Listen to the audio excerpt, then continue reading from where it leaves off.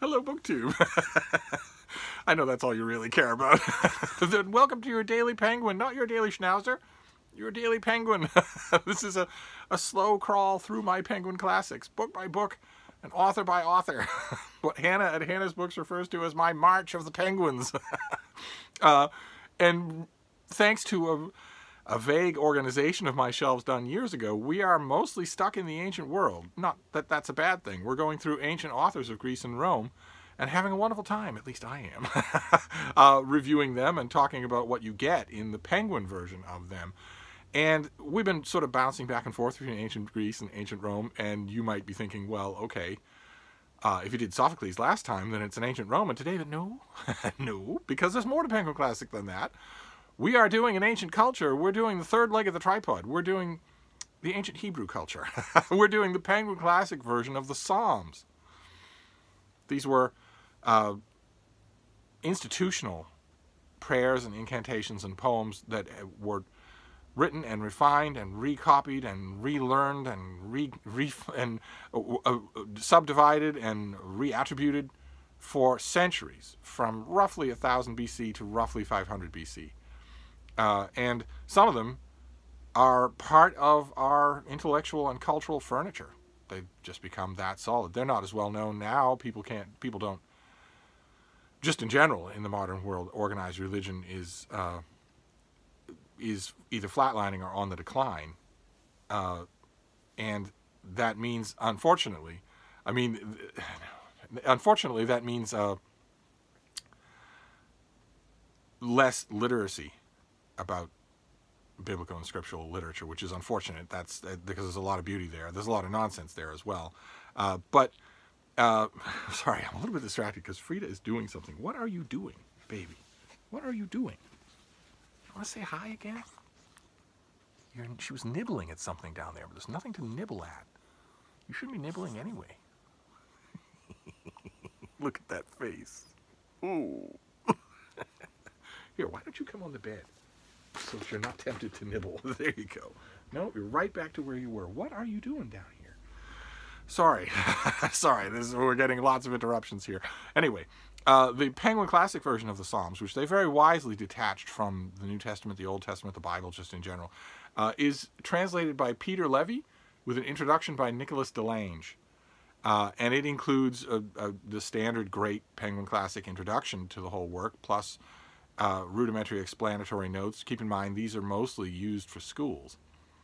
It's rare to have a normal individual, or as close to normal as I get, who loves them as much as I do.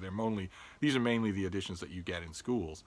And it's perfect for that. But I maintain that nowadays, especially in the 21st century, people, just in general, the general omnivorously curious, strong reader is largely ignorant of these things. So it works just the same for them. And naturally, you're going to wonder when you go through here. Sorry, I'm a little distracted. You're going to wonder when you go through here what the translations are like. So I thought I would go straight to the source here. This is Peter Levy's translation of the one psalm that everybody knows, at least in part, and that is Psalm 23. God is my shepherd, I shall not want. He will bring me into the meadows of young grass. He will guide me beside quiet water. He will strengthen my soul. He will lead me in the path of justice because of his name. And when I walk in the valley of the darkness of death, I shall fear no evil, because you are with me. Your crook and your staff will be my comfort. You will set a table for me in front of my enemies. You have anointed my head with oil, and my cup overflows. Your goodness and your mercy shall follow me through all the days of my life, and I shall live in the house of God for the length of my days. So that has the virtue of being clear and very easy to follow. It doesn't have anything like the sonorous rhythm of the King James Bible, and therefore, and you can tell that because it varies from the King James Bible. The King James Bible, everybody knows. But as I think I've made clear, these things have been part of the literary and cultural heritage forever. And so lots of people have had their way with this, not just the translators of the King James Bible, but lots of other translators as well. Every new Bible has a new version of Psalm 23. And that literary tradition, that literary heritage of lots of different people taking lots of different whacks at this original material is reflected in another series that Penguin used to do. And I have a volume called The Psalms in English, which is part of that series. So-and-so, such and such, X in English, which gives you a history, basically, of translation of whatever the key work is. Not in the formalized sense of a narrative history, but rather by showing you different translations from different hands in different periods throughout centuries. And they're wonderful for that, especially since the editors of this series, this volume is edited with an introduction by Donald.Davie. The editors in this series do a lot of digging. They find a lot of people that you would not otherwise know. These are never just collections of famous translators, famous poets. And and one of the only translations of Psalm 23, I think Donald.Davie makes the wise choice in this book to avoid Psalm 23 in favor of all the work that's been done on all the other Psalms. But one of the only translations of Psalm 23 I wanted to share with you here, because it's by a 16th century poet called Thomas Sternhold, who is famous mainly for being so bad a poet that poets in the subsequent generation and in all later generations hated him and went out of their way to say, of all the poets that I've read, this is the worst. So you might wonder what he's doing in here. And our editor explains himself. He says, Sternhold was a pioneer, if only in getting his metrical versions out of manuscript and into print. As often happens in literary history, his pioneering is counted unto him for virtue, or as compensating for what even his apologists recognize as stylistic ineptitudes. In fact, the exasperation that in the next century Sternhold aroused in John Donne and Henry King was thoroughly deserved. His versions were written in rhyming 14ers, disguised in the printing as alternating tetrameters and trimeters. The modern reader can learn to relish that obsolete measure, the 14er, in, for instance, Golding's translation of Ovid's Metamorphoses, but recasting Sternhold's false quatrains as true 14ers does not rescue him. The meter remains jog-trot. The last line of the introduction is, his Psalm 23 is unrepresentative, a happy exception. Meaning that in our editor's view, his version of Psalm 23 is pretty good, at least compared to the rest of what he did. So I thought I would read you that. This is the same psalm that we just heard. My shepherd is the living Lord, nothing therefore I need. In pastures fair, with waters calm, he sets me forth to feed. He did convert and glad my soul, and brought my mind in frame, to walk in paths of righteousness for his most holy name. I trust that you're by now needing a Dramamine and are feeling the effect of 14ers. That is just what they are like, and that's why they are avoided.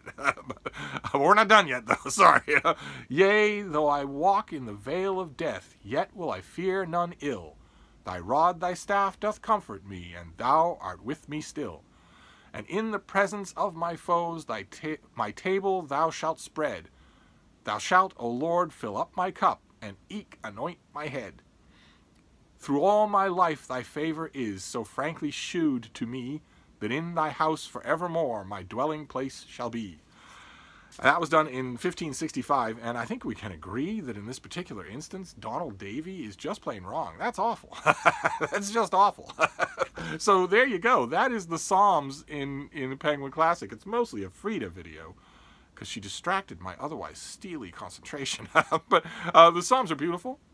I couldn't live without them. I myself, of course, eat, sleep, and breathe the King James Version. I know those versions of most of the Psalms by heart. These adaptations are always interesting, and that is true whether you have a Penguin Classic or all of the oddities collected in the Psalms in English, or whether you go to someone like Robert Alter, who went through the whole of the Old Testament and gave it all a complete revamping, just trying to stick very close to the originals. No matter what, it's all fascinating. A hallmark of great literature is that it can take that kind of warping and woofing and still yield treasures. So that is our Penguin Classic for today. It's neither ancient Greece nor ancient Rome. it's the ancient Hebrews, and one of the literary gems contained in the Bible, the Psalms, which are well worth your time. but that's going to be it for today. I thought it was a fitting choice for a Sunday. But I'm going to wrap this up and go see what's eating the bean. Since he interrupted me so many times, I almost thought about turning off the camera. Anyway, I'll wrap this up, but our march of the penguins will continue. Thank you, BookTube.